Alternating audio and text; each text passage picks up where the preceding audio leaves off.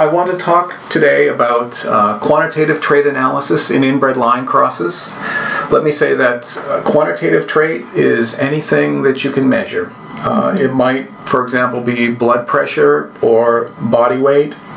It might even be diabetes, which you might think of as a disease that's a yes or a no. A mouse in this case may have diabetes or not have diabetes, and that's a measurable trait. Sometimes we would encode that as a 0 or a 1, which makes it a quantitative trait.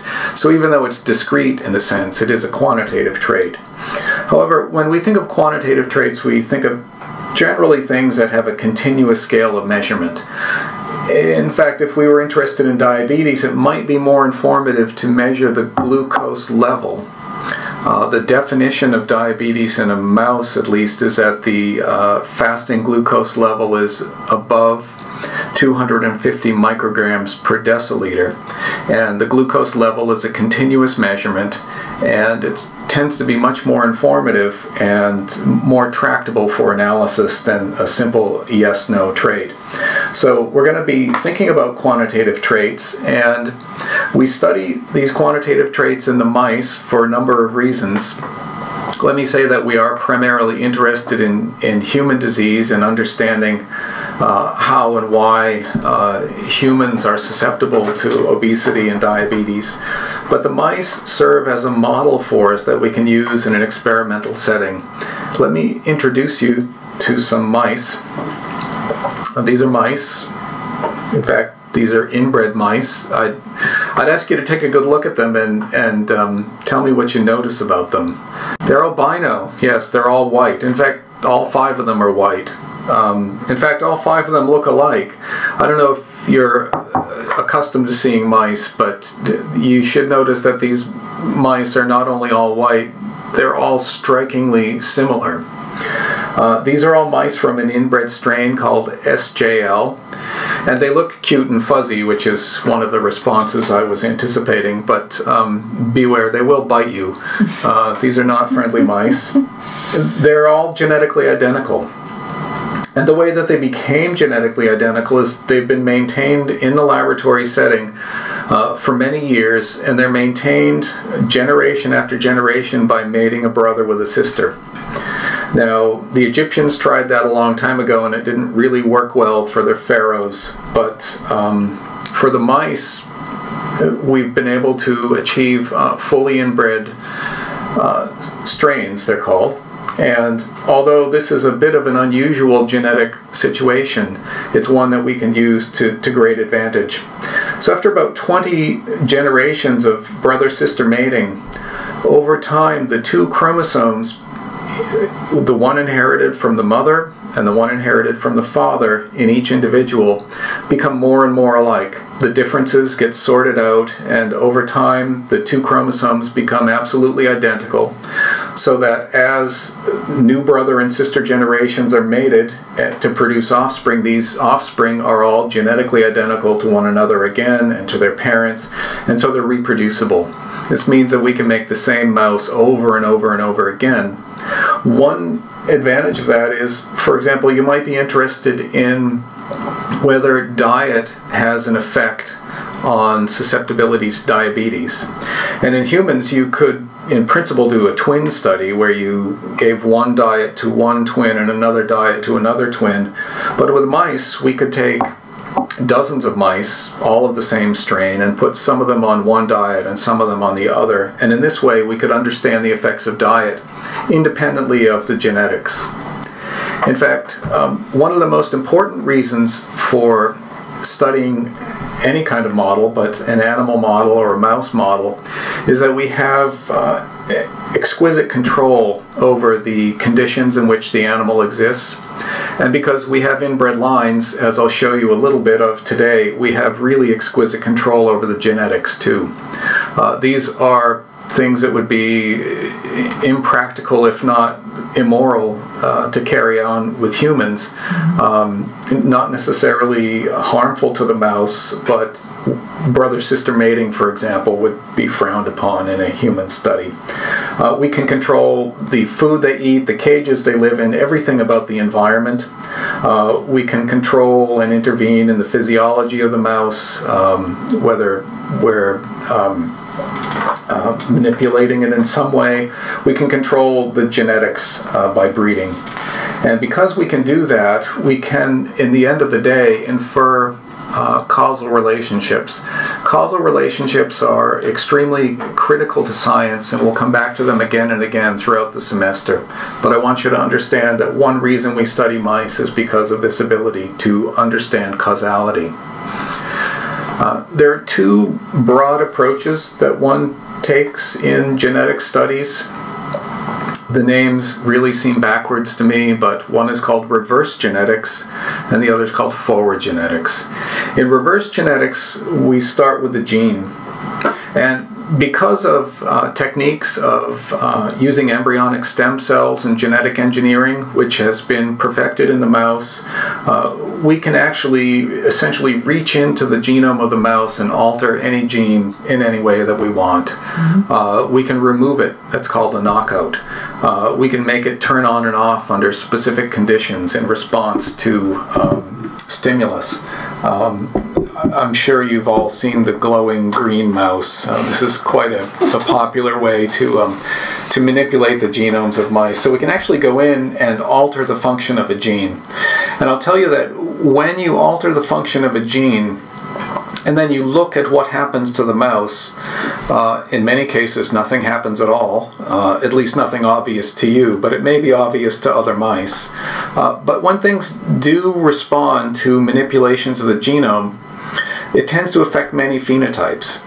The point being that one gene can affect many phenotypes. Phenotypes are just anything that you can observe about the mouse, whether it's the coat color, the body weight, the blood pressure, behavior. One gene does not map onto one phenotype. Typically, changing a gene affects many phenotypes, and this is called pleiotropy. We can see that when we do reverse genetics. When we do forward genetics, we start from the other end. We start from a phenotype. We might be interested, for example, in blood pressure. And starting from the phenotype in ways that I will describe in some detail today, we can work our way back to the genes. We can understand where in the genome the different variants in the DNA come from that cause variation in the phenotype. So if some mice have high blood pressure and some mice have low blood pressure, and there's a genetic reason for that, somewhere in the DNA there are differences between those mice, and we want to identify where those differences are and associate them with genes. What happens when we do that is we often find, for any given phenotype, we find more than one gene. So it's really the same story. There's not one gene for one phenotype. When we see that a phenotype is affected by many genes, we call this heterogeneity.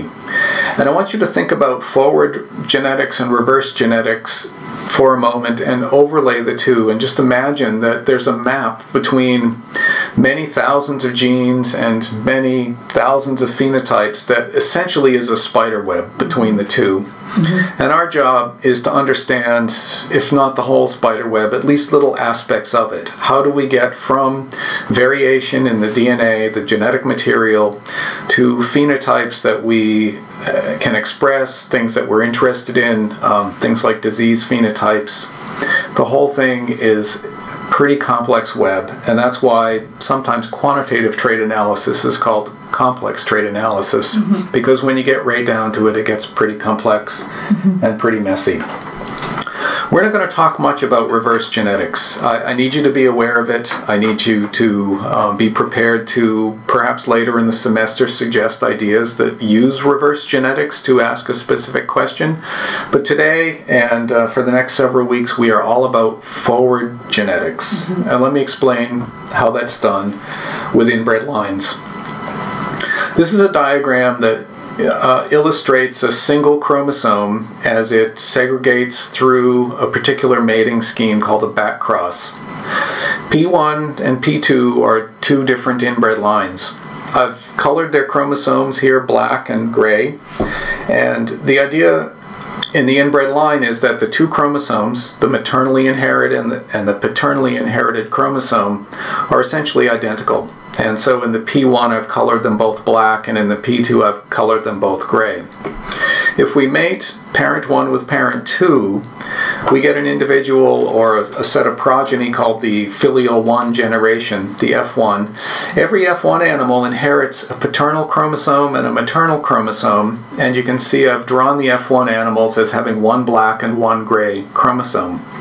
It's interesting that even though there may be many differences between parent 1 and parent 2, the F1 animals are all genetically identical because they have one copy of each of those differences. Those copies are called alleles. In this case, if there were a difference between the P1 and P2 genomes, the filial 1 animal would have a black allele and a gray allele, and we call that heterozygous. So everywhere that the P1 and the P2 differ, the F1 is a heterozygote. We can take the F1 and cross it back to P1. You can begin to understand why these genetic experiments aren't really viable in many organisms, and humans in particular. It doesn't have to be exactly the same P1. Because P1's an inbred strain and we can make more and more of them all the time. So we're not necessarily mating an offspring back to its mother, but we have another female animal from the P1 strain that we can mate to an F1. And in this diagram I'm showing you their offspring, 4 examples of what might arise from a mating like this, and this is called the backcross 1 generation. Everybody in the backcross 1 generation has inherited a black chromosome from P1, but the chromosome inherited from F1 does something special. When the gametes are formed, the chromosomes pair together and they exchange parts. Sometimes you get a chromosome that's solid gray and sometimes one that's solid black, but most of the time the chromosomes exchange little bits and we get chromosomes that are mosaics. Because of this, every animal in the BC1 generation is unique. They're not like inbred lines. We can't reproduce them. Everybody's different and everybody has a different genome. And as a result, if there are variants in the genome that affect a trait, everybody has different phenotype as well. I'm going to think about blood pressure as an example throughout this talk, and I'm going to imagine for a moment that in this backcross 1 generation, at the very bottom of that cartoon chromosome, that there is a gene that has 2 alleles that affect blood pressure. And if the gray allele causes the blood pressure to be lower, then you might expect the first individual to have low, the second individual to have low, the third individual to have high, and the fourth individual to have low blood pressure. In this way, in a cartoon example, you can see how the backcross 1 generation can cause blood pressure to segregate together with a genetic variant, and we might be able to figure out where in the genome the genes are that are affecting the blood pressure. So that's a backcross, and I'm not going to do it in as much depth, but this is an intercross. An intercross is a very similar idea. An intercross, you can think of this as 2 for the price of 1. We're going to take parent 1 and parent 2 just like before and create F1, but now we're going to mate 2 F1 animals together, and in this cross both chromosomes can be recombinant. The maternal chromosome and the paternal chromosome can both be mixtures of gray and black. And I want you to look at the 4 F2 individuals. Notice that both chromosomes are potentially recombinant. And think about that blood pressure allele at the very bottom of the chromosome. In the first individual, there are 2 gray copies, and I must have said low. So this animal would have extra low blood pressure. The next animal would be a heterozygote, and it may have medium blood pressure. And the 2 individuals, last 2 individuals, are homozygous for the black allele, and they would have high blood pressure. So again, you can see how blood pressure might be associated with genotype. In the F2, I want you to notice that there are 3 possible genotypes. You can be homozygous P1, heterozygous, or homozygous P2, different from the backcross where you're either heterozygote or a homozygote for P1. So So that's an inner cross and a back cross. And these are the kinds of mouse populations that we're going to look at. I don't want to digress and tell you about all the imaginative, creative ways that you can create mouse crosses. I'd be glad to in a later class. It's become a specialty of mine to create new ways to cross mice. But these are the workhorses of genetics, the intercross and the back cross.